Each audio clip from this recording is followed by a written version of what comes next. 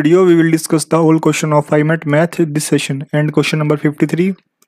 Question is a right angle triangle has an area 18 centimeter square and one of two shorter side is twice the length of other one.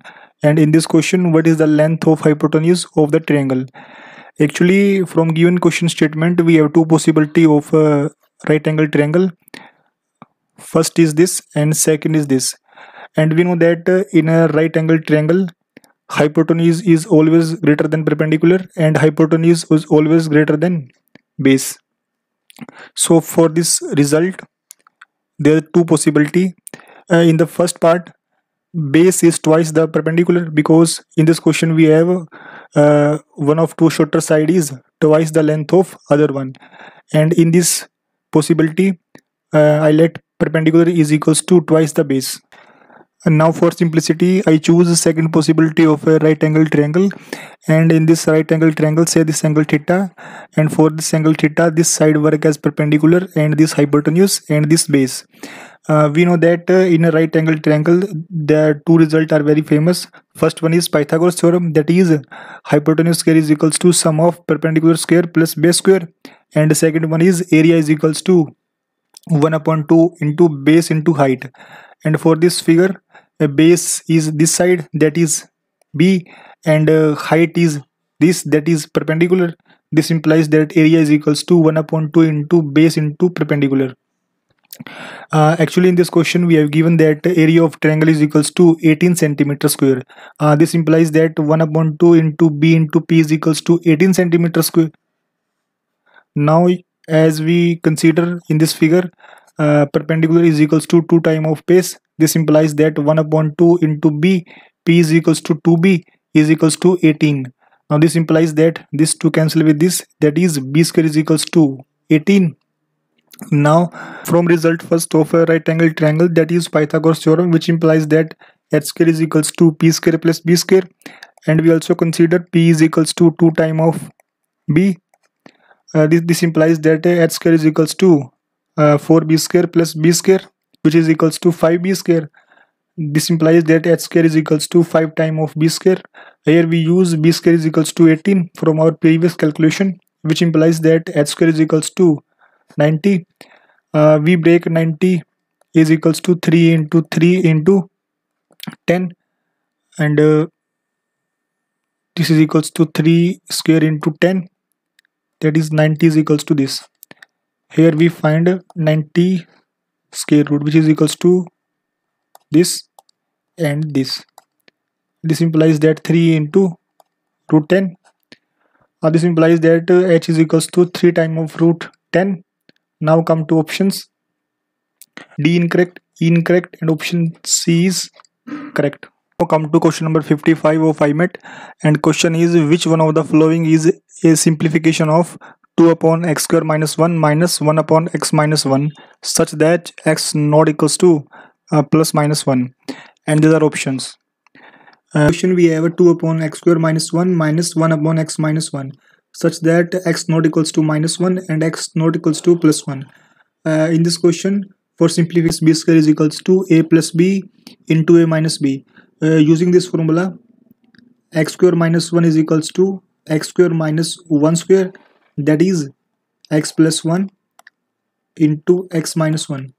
So this expression can be written as 2 upon x square minus 1, that is 2 upon x plus 1 into x minus 1 minus 1 upon x minus 1.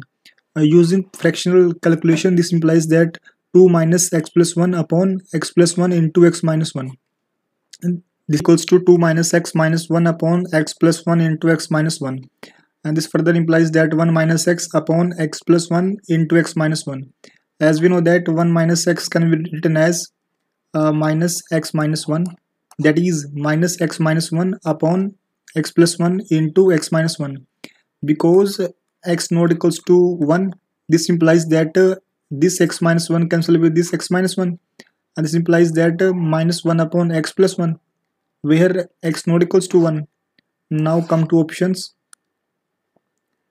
Option B incorrect, option C incorrect, D incorrect, E incorrect, and only option A is correct. Now come to question number 56 of IMAT, and in this question the straight line graph given by this equation, that is x upon 4 plus y upon 6 is equals to 1, and this straight line graph intersect the x-axis A point and intersect the y-axis at B point. A circle passes through A and B and has diameter AB. Then what is the coordinate of center of a circle? And these are options. Now come to explanation. Question equation of a straight line is x upon 4 plus y upon 6 is equals to 1, and this straight line intersect the x-axis. This means that intersection point is lies on x-axis. We know that if alpha comma beta point lies on x-axis, this simply means that beta is equals to 0. In our case, y is equals to 0. Put this y is equals to 0 in this equation, we get x upon 4 plus 0 is equals to 1, that is x is equals to 4. So from given question, A is 4 comma 0. Similarly, this straight line intersect the y-axis. This implies that intersection point is lies on y-axis. We know that if alpha comma beta point lies on y-axis, its alpha is equals to 0. That is, in our case, x is equals to 0. Put this x is equals to 0 in this equation, we get 0 upon 4 plus y upon 6 is equals to 1. That is, y is equals to 6. Now from given question, b is equals to 0 comma 6. In this question we also given that a circle passes through A and B points such that line segment AB work as a diameter of the circle. For this circle, say C is a center. Now come to further explanation. If C is a center of the circle with a diameter endpoint is 4 comma 0 and 0 comma 6, this implies that C is a midpoint of this 2 point. So using midpoint formula, C is equals to 0 plus 4 upon 2 and 6 plus 0 upon 2, that is 2 comma 3. Now come to options. Option B, C, D and E are incorrect, and option A is correct. Now come to question number 60 of IMAT, and in this question x is equals to 3 into 10 raised to power m and y is equals to 5 into 10 raised to power n, where m and n are integers. In this question, which of the following is an expression in a scientific notation for x into y? And these are options. For given value of x and y, x into y means 3 into 10 raised to power m into 5 into 10 raised to power n. And for this question, we use this result. For a greater than 0, a power m into a power n is equals to a power m plus n. This implies that 3 into 5 into 10 raised to power m plus n. This can be written as 15 into 10 raised to power m plus n. And now value of x into y is equals to 15 into 10 raised to power m plus n.